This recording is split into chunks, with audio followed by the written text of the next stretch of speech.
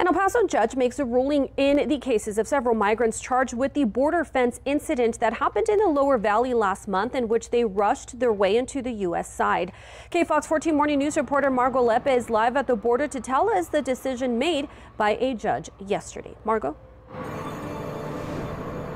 Well, Jessica, it all happened right here at this part of the fence on the border. Some of the migrants involved in the incident last month are now out and released from jail. The decision was made by a judge during last night's conference, during a conference hearing last night. I want to give you a look at that video from last month that was recorded by the New York Post.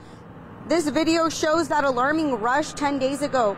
During an online teleconference bond hearing yesterday, presiding magistrate Judge Humberto Acosta accused the district attorney's office of not being ready to move forward with detention hearings for each defendant, saying the move is because the court would not be able to hold bond hearings for each individual within 48 hours, which is required by law, and a request made by an assistant district attorney for a continuance to have the hearings at a later date was rejected by Acosta.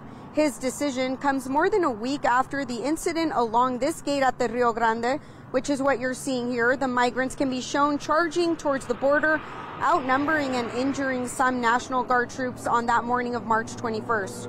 According to the El Paso Times, the judge said those people who have cases related to the incident be released on their word to appear in court.